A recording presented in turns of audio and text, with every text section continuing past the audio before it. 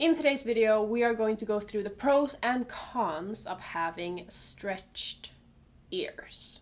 The con list that I have made with the help of you guys is about twice as long as the pro list, but as we will notice, the pros outweigh the cons for most of us. My backstory is that I pierced my ears when I was 17, I think, and I started stretching my ears when I was 18, so I don't have half a lifetime of experience having normal earrings. I also don't have a lot of experience with different materials simply because my ears react to most materials that aren't wood. So I have been wearing wooden plugs for a few years now. So some of these pros and cons and whatever that might be material specific are not things that I have experienced myself, but I will take your word for it, and I thought it could be a good idea to include not only my experience and my opinions into this video, because all of us have different experiences, of course, and for someone who is either stretching their ears or maybe thinking about stretching their ears, it could be a good idea to get like a fuller perspective than that of just me. So let's start by going through the cons. Some are, of course, more serious than others. The biggest con, in my opinion at least, and something that a lot of you seem to agree with, is other people. And this is a con that is fairly easy to just let go of. It's not a deal breaker. Other people will always have their opinions, but Jesus Christ, other people have issues with stretched ears. They're constantly going to tell you it looks gross, they're constantly going to ask you if it hurts, they're constantly going to want to touch it or put their finger in it or say you'll regret it, or I don't even know. Other people will always be a pain in your ass when you have stretched ears. So into that people category, everything that has to do with other people is included. So we don't have to go through every single thing that other people say because they say a lot. Let's just leave it at that. The next con is that you can't really wear any kind of ear jewelry. You might have a big collection of ear jewelry or earrings or whatever before stretching your ears, or maybe you would like to have some jewelry, other kind of jewelry in your ears. And there are ways of getting around this. You can, for example, I don't know, hook a hoop into the bottom of your plugs, and there are plugs with a little hole in the middle. There are ways that people have tried to solve this issue, but in my personal opinion, it doesn't look that great, so I'm gonna stick with a con being that you can't wear normal ear jewelry without it looking kind of odd. Another major con that I didn't expect, but I have suffered from, as many of you have as well, is cold ears during the winter, or just in cold weather in general. Your ears get so cold when you have them stretched. Especially if you're wearing some kind of metal jewelry in your ears, you could get frostbite on your lobes. And that's not a good look. And sometimes it can be difficult to kind of fit your ears, especially if you have really big ears, but mine, I usually just pull my hat down under here, but you can also, I guess, flip them up, but that wouldn't be very comfortable. The next con is that they might fall out. And they might fall out when you don't want them to fall out. They might fall out when you're sleeping. They might fall out in water. I don't know how many pairs Sonny has lost when he dives into water and they come out of his ear and then they're at the bottom of the sea and you can't get them back. And this risk increases due to the next con, and that is self-stretching. And what that basically means is that your ear stretches itself without you doing it consciously. And this happens either, mine, the more they heal, the more they kind of stretch. I can wear double flared plugs without any problems. I just pop them in there, and they were 30 millimeters when I stopped stretching them, but now, they could easily be 32 millimeters. I don't even know what anymore, but I only wear 30 millimeter jewelry, so that means that they can easily fall out. And if you wear heavy jewelry, that will also stretch them, because weight stretching is also a form of stretching. So if you enjoy wearing weights as jewelry, your ears will probably stretch from it. And the other side of this self-stretching is the self-downsizing. If you take them out, or if they fall out, or if you just forget to put them back in or whatever, they might start shrinking and you will have to stretch them again to get to your normal size. The next con is that it can be uncomfortable to sleep on them depending on your size. If you have quite small stretched ears. I mean, I at my size, I don't think it's uncomfortable to sleep in them, but you really have to, when you put your head down on the pillow, you have to make sure that they are in a comfortable position. Otherwise, it could definitely be uncomfortable. And I never sleep in any material other than wood, and I don't wear tunnels when I sleep either. Like stainless steel tunnels, they are the most uncomfortable like plugs or tunnels you could sleep in. It's like putting a cookie cutter to your head or your like neck and then sleeping on it. Something you might have noticed if you do have stretched ears and wear plugs, for example, is that when you talk on the phone, your ears might smack the phone and make a really loud sound. I've noticed this when I like go to answer my phone. I'm like, wearing headphones might be annoying or difficult sometimes. If you have big ears, then I guess the headphones don't fit over your plugs. I'm kind of in the middle of that. They don't really fit above, but not a lot of them are hanging outside of the headphones. However, when they get like pressed to your skin and you're like on a 5-hour train ride, then it can start getting sweaty behind the plug, which can cause like irritation or itchiness or whatever. So I can never wear headphones for many hours in a row because of my plugs. An obvious con that I think a lot of people are aware of is that it can be discriminated against in the workplace. So not all jobs or professions will allow people having stretched ears. And if you ever decide for a day or for the rest of your life or for a week or whatever that you don't want to wear plugs or tunnels or any kind of jewelry in your ear, it looks kind of weird when you take them out. I am not comfortable walking around without any jewelry in my ears because I just don't like the way it looks. So the day that I no longer want my plugs, I will have surgery on them and close them up. And speaking of surgery, they will probably not close up completely without surgery. I think the magic number is usually around like 12 millimeters. And under 12 millimeters, they might shrink up, but they might not go the whole way, so wearing normal jewelry in a shrunken, stretched ear might still not be possible because the hole will probably still be bigger than it should be. And my ears, for example, will never close without surgery, and surgery costs money. So you have to be aware of that.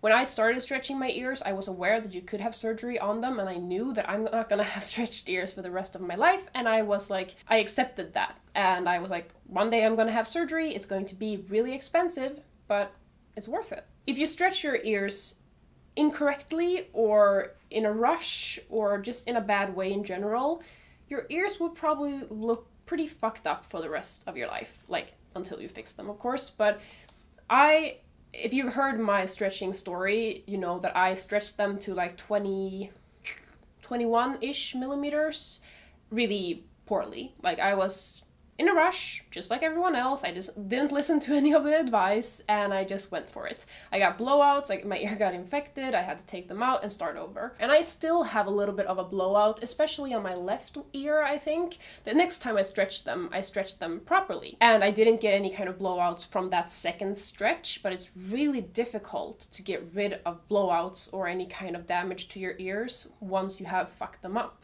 A lot of ears tend to be sensitive, and I don't know if that's the case with regular earrings as well. You might be allergic to certain materials, etc. But stretched ears can be very sensitive. Mine are sensitive to almost all materials that are not wood, or, I mean, I can wear surgical steel, but not for very long, and I can't sleep on pillowcases that have been washed in like very fragrance detergent because they just swell up. And it can take a long time for you to find what materials and what other things you are sensitive to. And while we're talking about the sensitivity and ears swelling up, itching, being like red and gross, the smell. I think 80% of all the comments I got regarding pros and cons, people mentioned the smell. And as I said in the beginning, I've been wearing wooden plugs for years now. My ears don't smell at all. They have never smelled. I don't have to wash them all the time. There's no odor. It's when I take my plugs out and smell them, they smell like wood because this is wood. And a lot of people commented as well that they wear wood and their ears don't smell. Now, you don't have to wear wood. And some people are allergic to different kinds of woods, and that's fine. But there is a life without smelly ears. Like, I was just blown away by the fact that so many people were like, the smell, as if that's standard. But a smelly ear doesn't feel like a very healthy ear. And if your ears need to be washed thoroughly every single day, maybe look over what materials you're wearing. If you don't want to switch materials, then fine, wash your ears all the time. But I personally don't even know what smell you're referring to. I don't think I've smelled it, but I guess it can be a con. For a lot of you, it is a con, and that is why I'm including it in this video. The next con is that it sucks when you're in the process of stretching and you haven't reached your final size, or you might not even know what your final size is. Then spending money on nice jewelry or just spending money on plugs in general sucks, because as you stretch your ears, you're never going to be able to wear that jewelry ever again. For some, working out can be annoying. I run a lot, or used to run a lot at least, and I never had any issues with my plugs. I couldn't even feel them when running. Like, they look like they would be annoying, but my head doesn't move like this when I run. My head is pretty, like, stable. The only time I had to, like, literally take my plugs out during an exercise was when I did stair intervals. Like, I was running upstairs, because then my head was literally doing this and I got, like, smacked in the face all the time. So for sometimes plugs can be quite annoying when you are working out. One con that I used to experience a lot, that no one else mentioned among all the comments that I got, which I think is pretty interesting. I don't do it anymore because I have short hair now, but when I had long hair and I had showered, I washed my hair, and I did this, like, flip my hair over and put the towel on my head and twist it and flip it back, my ears would always get stuck like this in the towel. And it would be so annoying, and every time I would have to, like, yank my ears out of the towel, and obviously it's a first world problem. Not the end of the world, I promise. But it's annoying. It's a con. And if you don't want to get rid of your stretched ears because of this con, you can just shave your hair off and you don't have to deal with it anymore. Another con of stretched ears that is different compared to other modifications, or at least a lot of other modifications, is that you can't hide them. Like, how would I hide these? There's just no way. If you have long hair, I guess you can kind of hide them. I guess you could kind of put them in a hat or whatever, or put a bandana, but still, they would kind of be visible, and you can't take them out because then it looks even more weird. For whatever reason you would want to, it's very, very difficult. And the last con for today's video, feel free to add to the list in the comment section below. If you're here to write, "They're ugly," I covered that in the first con, you don't have to write that, so. The last con is that earlobes are, I don't know the word, like, what's it called? It's a not erotic spot on your body, but it's like, there are spots on your body that are extra sensitive, and there's something about the earlobes that are like, they're like nipples on your head. I don't know. And someone wrote that they used to enjoy having their partner or whatever, like, nibble their earlobes, or like do something with their earlobes. And that is kind of difficult when you have stretched ears. Now we have covered the long list of cons, and let's dive into the pros and finish off this video strong. The first and most important pro is that most of us who have stretched ears think it looks nice, it looks cool, it looks unique, it looks personal, it looks different. We just like the way it looks, and that pro cancels out pretty much all of the cons. Maybe not the, like, discriminating in the workplace. We need a job. But all other cons we can live with because we like the way it looks. Period. That's the pro. That's why we do it. But there are some other pros as well.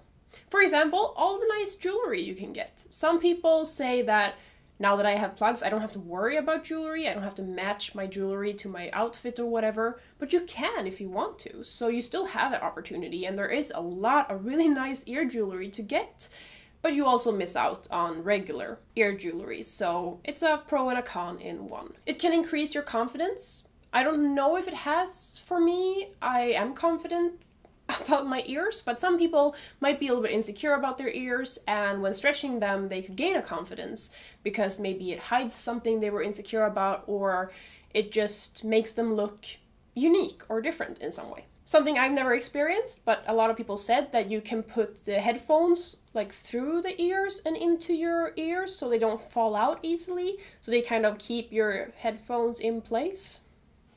Another pro is that it's not permanent. It really isn't. A lot of people will see it as permanent because you are altering like your skin and everything, and it looks really permanent, but it's not. You can have surgery, you can sew them together, and they will look almost exactly the same as they did before, just a little bit shorter because they have to, like, you know. You can change your mind. You can either regret it in the future, which I don't think is the case with a lot of people. I think it's more of a, you change, you have a different style at some point, or you just are tired of them, or you want to wear regular jewelry, and then you can go back. Some people said that them being a conversation starter is a pro. For me personally, it's a con, but some people like having conversations with other people. In that case, conversation starter.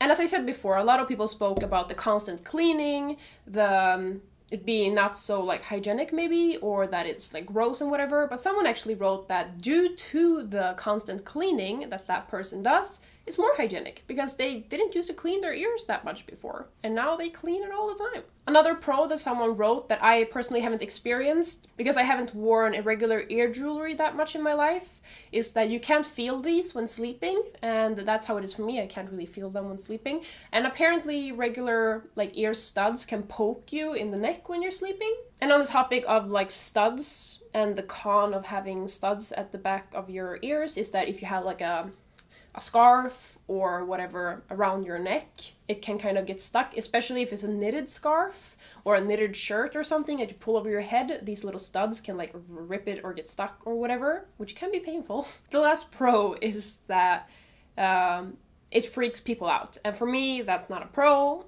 Again, with the conversation starter, I don't want people to be freaked out, I don't want people to look at me, I don't want people to talk to me. But for some, they enjoy like taking them out, putting their finger in their ear, putting pens in their ears, being like, I have stretched ears. Are you freaked out yet? I don't do that, but it's a possibility if that is something that you in fact enjoy. So that's this very, very, very long video on the pros and cons of having stretched ears. For me, the biggest pro is that I like the way it looks, period. And the biggest con is probably that I'm missing out on regular ear jewelry. But other than that, I'm happy with them. Thank you for watching. I'll see you guys again in the next video. Have a super good one. See you later. Goodbye.